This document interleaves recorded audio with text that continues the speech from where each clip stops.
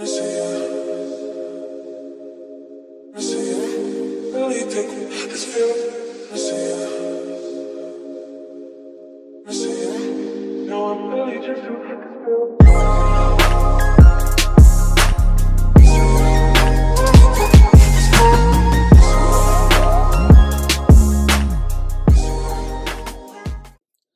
up, guys? Welcome back. You already know what I'm going to be showing you guys how to make from the thumbnail and the previous clip. So let me run down everything that you're going to need to make this amazing cake. And as usual, I'll be listing everything in the description below as far as the ingredients and the measurements. Okay, so let me run this down for you. I'm using some Swan's Down cake flour, which is already in this bowl, sifted. It already comes sifted, but I sifted it again. I got some bacon spray, 3 sticks of unsalted butter. I got some powdered sugar, but that's going to be for later use for our glaze. I got some granulated sugar, 5 eggs at room temperature. I have some Southern Comfort eggnog, which is in this cup already at room temperature, just like the eggs and the unsalted butter. I have some cinnamon, pure vanilla extract, some rum extract, some nutmeg, and a creme brulee butter vanilla extract. This stuff is actually good, guys. If you don't know about it, try getting this and using it in some of your cakes. It makes the cake taste like it came straight from a bakery, and when it's paired with the vanilla extract, it does miracles. All right, so guys, that's everything that we're going to be needing. So we're going to go ahead and start with creaming our butter and sugar together. Let's get to it. All right, so I'm going to add my room temperature butter to the mixer, all 3 sticks. I want to make sure we get all of it because we paid for it.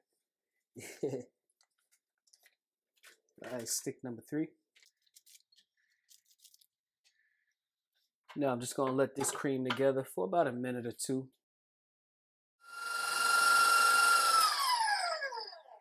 Oh, you just want to scrape your sides down.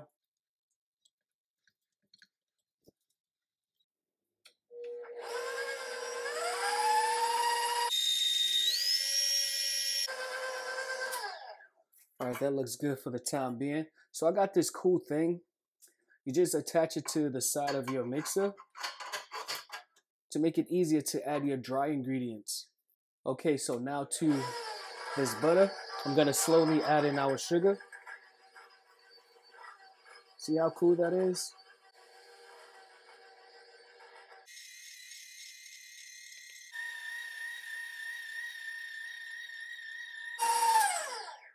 Just want to stop in between to make sure we get everything off the sides of this bowl. And you want to do this for about 10 minutes until this has like a pillowy, soft cloud look, okay?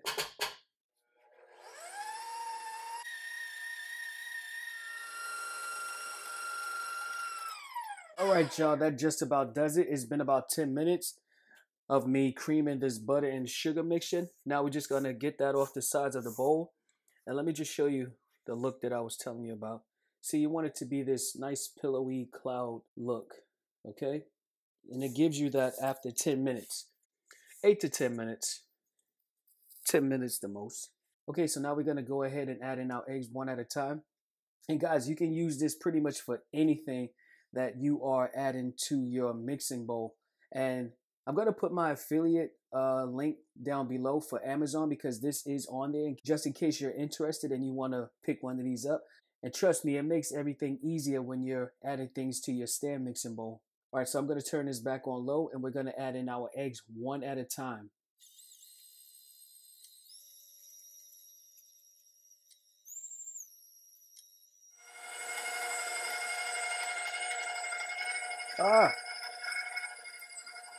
That's okay. That last one went in. That was fine.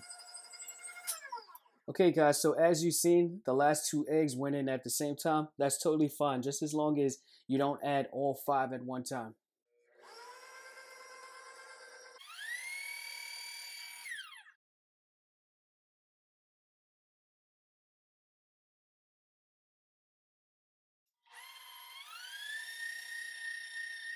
All right, guys, that's good for now. So what I'm going to do to our eggnog is I'm going to add our extracts to it just to make everything easier. and to make sure that everything is well incorporated, okay? So first I'm gonna go in with adding our vanilla extract to it.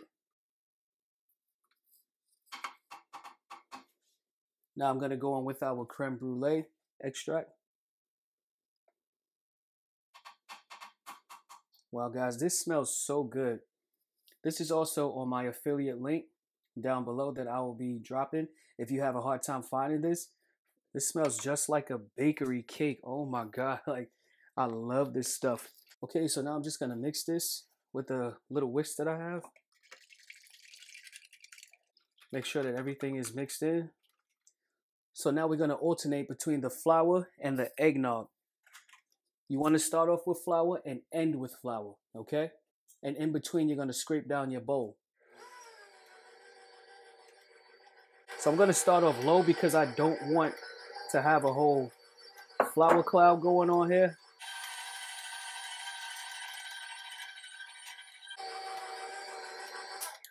Okay guys, so in the flour mix, I've already added the baking powder, the nutmeg, the cinnamon, and the salt. I sifted all of those together, okay?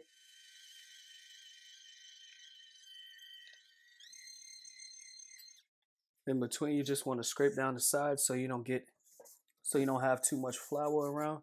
You want that to get all mixed in. You want a perfectly baked cake. Guys, this smells so good. Oh my God.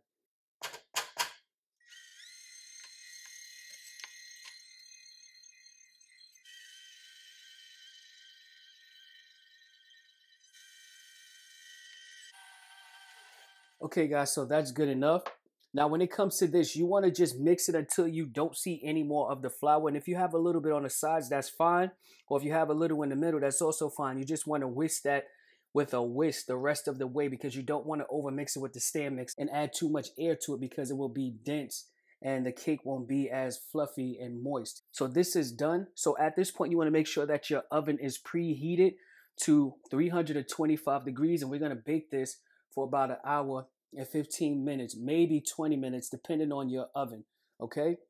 So let's get this into our tube pan so we can pop it in the oven, okay? So let's get sprayed up. Okay, this looks good to me. Now we're gonna add in our batter. Let me just show you the thickness of it. You see that? This is what it's supposed to look like. All right, so let's get this batter into this pan.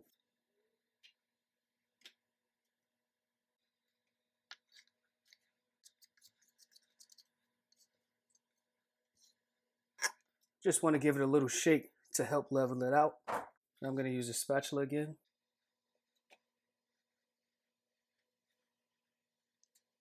Now you just want to give it a tap to get any excess air bubbles out. Sorry for the noise, but it's necessary. And shake it to level it out again. All right, so now I'm going to put this in the oven, as I mentioned earlier, at 325 degrees for about an hour and 15 minutes to 20 minutes. And I'll be back when this cake is done. All right, guys, so our cake is done. I already did the toothpick test and it is done. I'm going to let this cool for about 20 minutes to 25 minutes before we make that glaze. All right, so we're back with our cooled cake. Isn't that beautiful? Let me get a hold of this. Put that on top evenly. Whoa! Haha! Yes. Beautiful release. And that is beautiful. Nice and golden brown. Amazing. So now we're going to make our glaze for this cake while it sits here looking pretty as ever. So guys, I just thought to myself, before we make this glaze, I just got to give you guys a close-up of this beautiful cake. Check her out. Beautiful. All right, let's make the glaze for real now. Okay, so here I have some powdered sugar, vanilla extract, creme brulee extract, and we have some rum extract. We're going to use very little of that because it's strong. Then I have the eggnog, which we are going to use to loosen it up around here. You just want to start out with a little at a time. Now I'm going to go in with my vanilla. Now some rum extract. Now the creme bouquet. Now let's give it a mix.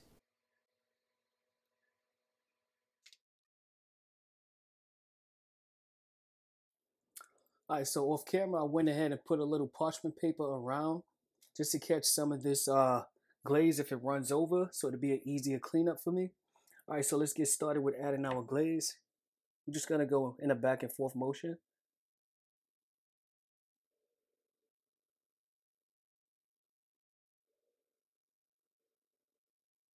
Then of course you know that this is going to spread, so don't worry about that.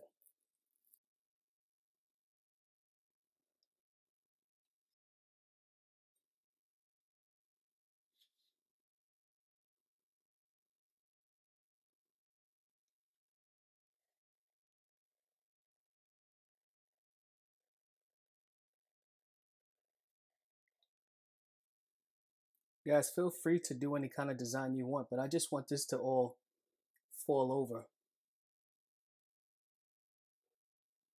Okay.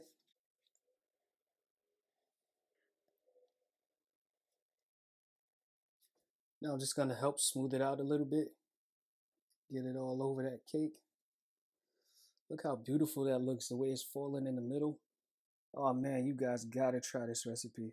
It smells amazing and I'm sure it's gonna taste amazing. Yeah, and I made a mess, I see it. It's all right. Guys, so what we're doing is basically just pushing it down the sides so that it can fall right over. I don't want a thick coating of this. See the way that it's coming out on the sides? That is beautiful. All right, y'all, so our eggnog pound cake is completed and ready to be cut. That is a beautiful cake. I don't like a lot of glaze on mine, not too thick. This is just right, just to coat the outside and kind of seep into the middle.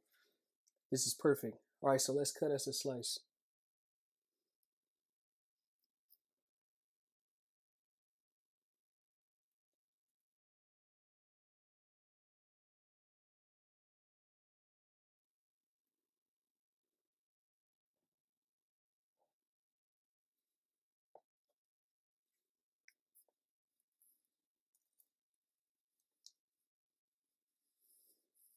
Wow, that is beautiful. Look at the middle of that cake.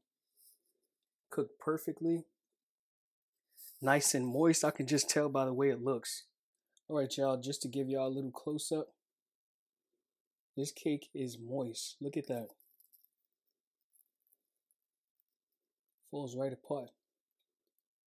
So without further ado, let's give it a try. See how it's all breaking up? Oh, where my manners? First bite goes to you. Now to me. Mmm. That cake was cooked perfectly. Wow. Guys, I definitely recommend making this recipe. Not just because I made it, but because it's good.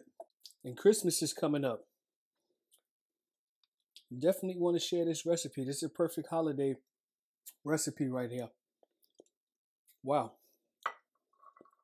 So guys, if you haven't already, make sure that you like this video, comment, subscribe, share the video. And with all of that being said, guys, it's a wrap. I'll see you in the next video.